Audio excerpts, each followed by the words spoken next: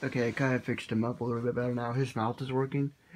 I didn't do it at first because I thought you would have to remove the staples and get the head off and stuff, but no. This is one of the ones with the little things right there you pull out. And also fixed the arm. Had to pull it off.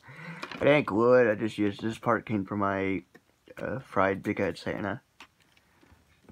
So I replaced it with that. I don't know what to do with this. He's missing a hand. He will be missing a hand for a long time. But, oh well. Right. Oh yeah, he's also missing the thing that goes across his face right here. But yeah.